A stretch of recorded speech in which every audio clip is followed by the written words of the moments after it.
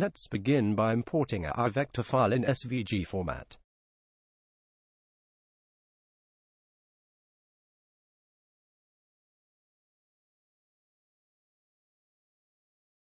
Use mouse roller to zoom in on the imported object. Let's join all the imported paths together as one object.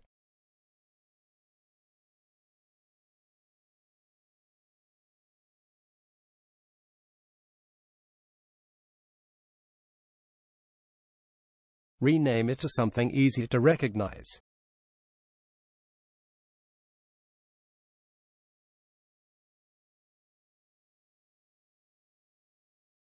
Move the origin to the center of the object, and the object to the center of the world.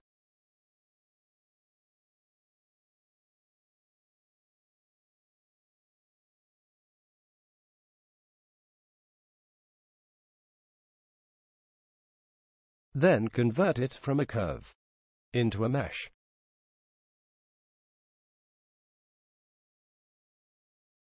We are now ready to modify the shape of our imported object.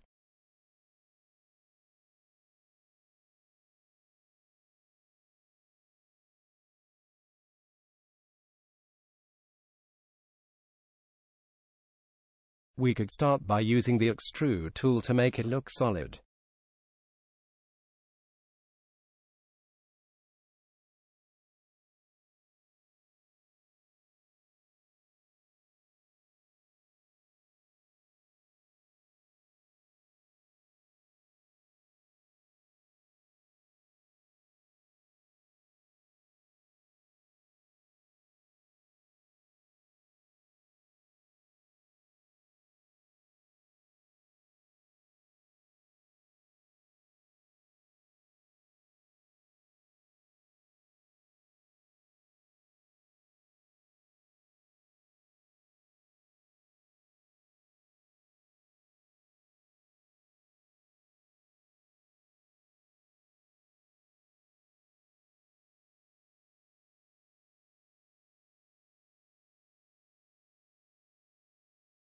To make sure it looks good, select all the side faces and use the Smooth tool.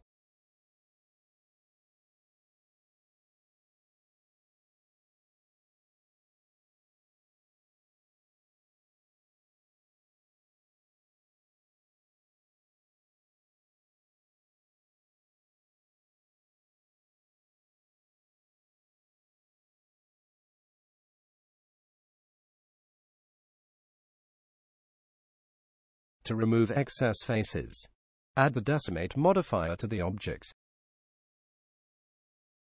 and set planar to 17 degrees.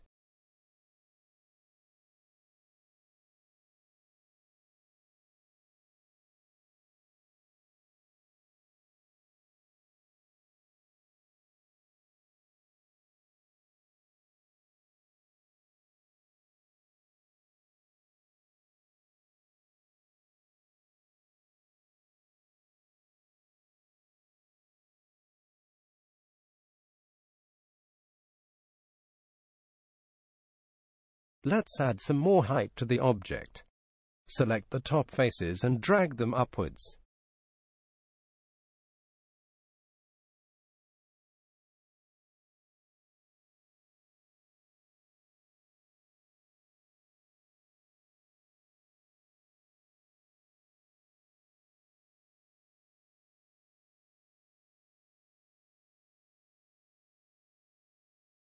Before we modify some details, let's apply that Decimate modifier permanently.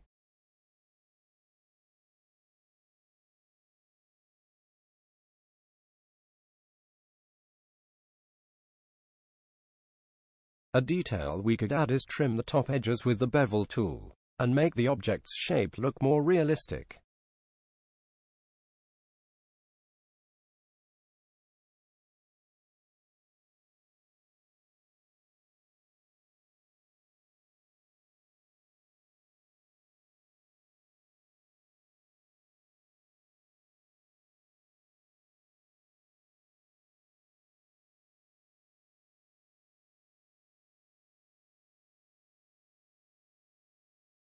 It looks a bit choppy now with the decimate tool we used a while ago. We might have to add some faces back to restore back the curves.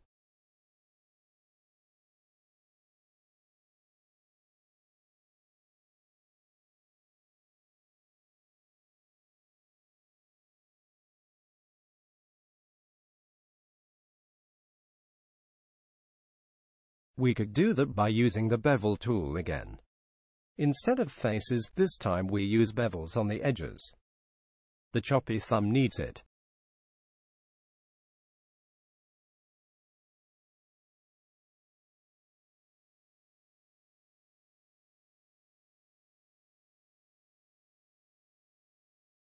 Hold Ctrl key to select edges from one end to the other end.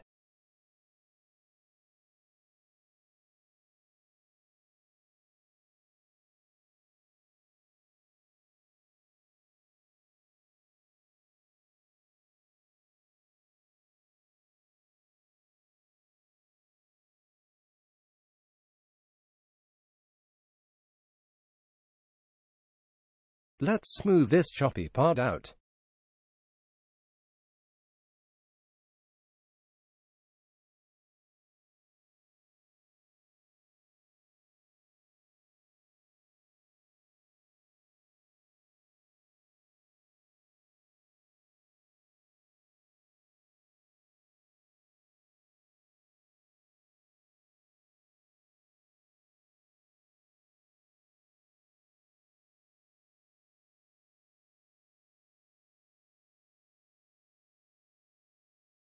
Looks better now. Don't you agree?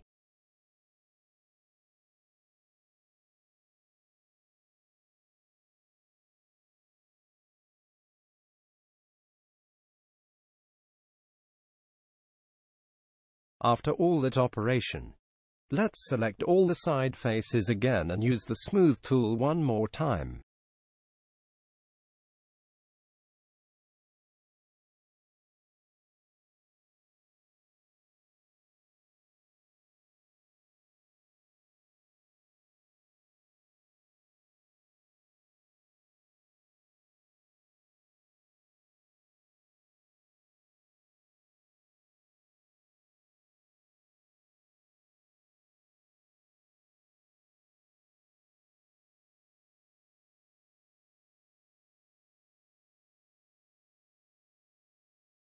We are finished with our simple model construction. We're now ready to set up for rendering.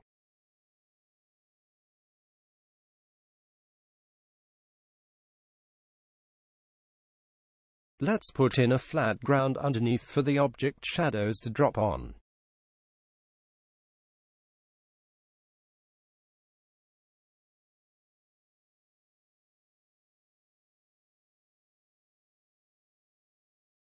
Switch to the Cycles render.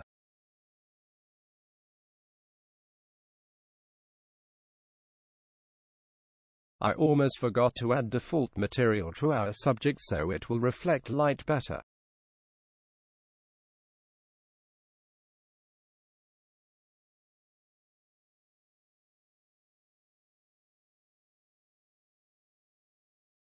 The default light is not bright enough for our small subject on the floor.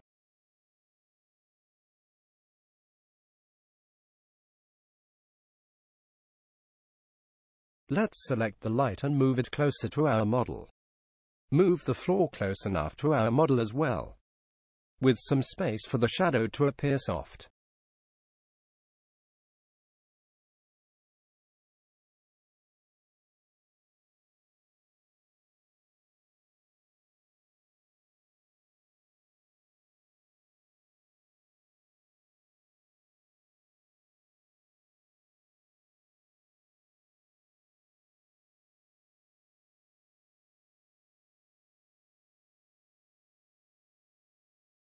Moving things around in three-dimensional space can be tricky.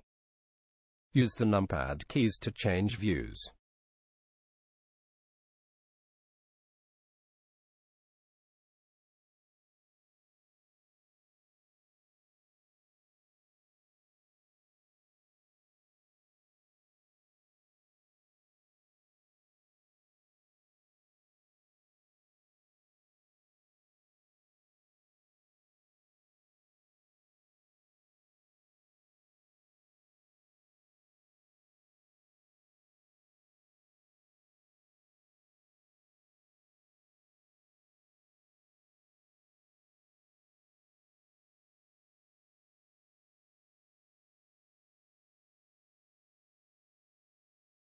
You may have not noticed.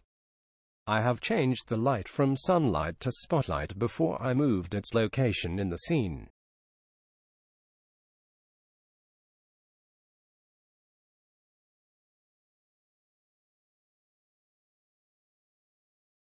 That's a bit too bright.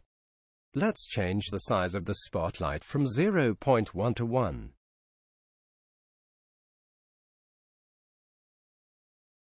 Lessening its concentration and intensity.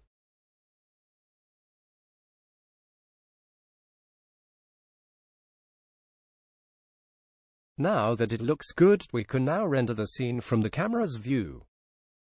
We can do that in a separate tutorial. This has been prepared for you by pixelsplasher.com. Like what YouTubers always say. Click subscribe and thanks for watching.